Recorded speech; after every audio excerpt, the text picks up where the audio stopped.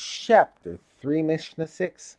The last two Mishnahs of this chapter deal with the physical characteristics or signs that can be used to identify different types of kosher animals. The two signs of kosher domestic animals and wild animals, that they have split hooves and chew their cud, were stated directly in the Torah, while the signs of kosher birds were not stated anywhere. But the sages said that even though the Torah does not state any signs for birds, it is possible to study the Torah's list of non-kosher birds, see Vayikra chapter 11 verses 13 through 19, and Devarim chapter 14 verses 11 through 18, and figure out which signs make a bird kosher or non-kosher.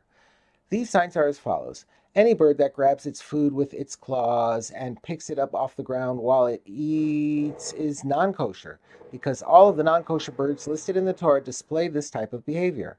Any bird that has an extra toe on the back of the foot that is higher than the other toes, or a crop, the organ at the bottom of the bird's food pipe that holds undigested food, or the skin on the inside of its gizzard, a small pouch surrounded by muscle tissue that grinds up the bird's food, can be easily peeled away from the muscle by hand without needing to use a knife, is kosher, because all kosher birds always have at least one of these three signs. The Mishnah gives another sign of non-kosher birds. Rabbi Eliezer, the son of Rabbi Tzadok, says, any bird that splits its toes when standing on a narrow surface like a string or branch by placing two toes on one side and two on the other side is non-kosher.